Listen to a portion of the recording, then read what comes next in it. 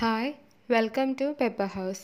അപ്പോൾ ഇന്ന് നമ്മൾ ബ്രേക്ക്ഫാസ്റ്റിനൊക്കെ ഈസി ആയിട്ട് ഉണ്ടാക്കാൻ പറ്റുന്ന ബ്രെഡ് ഓംലേറ്റിൻ്റെ റെസിപ്പിയാണ് ഷെയർ ചെയ്യുന്നത്. ഇതിലേക്ക് ഞാൻ എന്തെല്ലാം ഇൻഗ്രീഡിയൻസ് ആണ് ചേർക്കുന്നതെന്നാണ് പറയുന്നത്. അപ്പോൾ നമുക്ക് വീഡിയോയിലോട്ട് പോവാം. ഇത്ര ഇൻഗ്രീഡിയൻസ് മതി കേട്ടോ നമ്മുടെ ബ്രെഡ് ഓംലേറ്റ് ഉണ്ടാക്കാനായിട്ട്. അപ്പോൾ ക്യാപ്സിക്കം ഞാൻ ചെറിയ ക്യൂബ്സ് ആക്കി കട്ട് ചെയ്തിട്ടുണ്ട്. 1 ടേബിൾ സ്പൂണോളം വരും.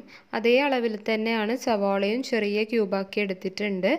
മല്ലിയില 1 ടേബിൾ സ്പൂണോളം എടുത്തിട്ടുണ്ട്. 1 ക്യൂബ് ബട്ടർ, 2 മുട്ട, 2 ബ്രെഡ്. ഒരൊറ്റ ബ്രെഡ് ഓംലേറ്റിക്ക് ഇത്രയും മതിയാകും.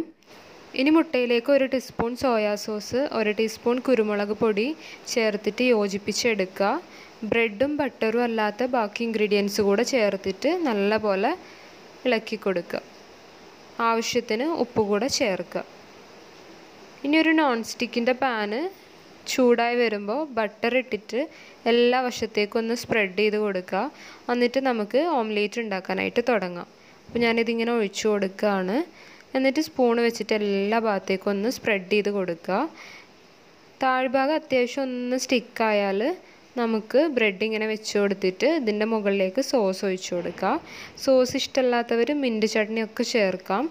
ഇനി ഇതൊന്ന് ഫോൾഡ് ചെയ്തും കൂടി എടുത്താൽ മതി. ഇതുപോലെ ഫോൾഡ് ചെയ്തെടുത്താൽ നമ്മുടെ ബ്രെഡ് ഓംലേറ്റ് റെഡിയായി. അപ്പോൾ എല്ലാവരും ഇതൊന്ന് ഉണ്ടാക്കി നോക്കൂ. വീഡിയോ ഇഷ്ടമായിട്ടുണ്ടെങ്കിൽ ലൈക്ക് ചെയ്യുക, ഷെയർ ചെയ്യുക, സബ്സ്ക്രൈബ് ചെയ്യുക. Thank you.